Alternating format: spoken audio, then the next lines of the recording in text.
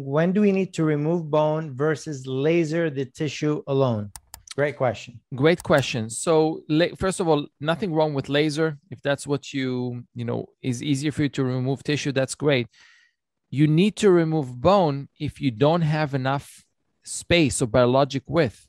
If you resect tissue, laser or blade, and the bone is right there, what's going to happen? You're going to have relapse.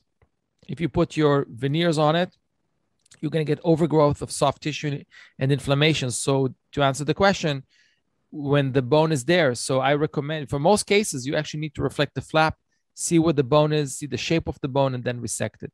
The ability to raise what you do to another level, certainly to another level. Dr. Simon was my instructor 13 years ago at USC, and he's a great teacher. Dr. Simon is an excellent teacher. Without further ado, Dr. Simon, bless us with your knowledge, sir.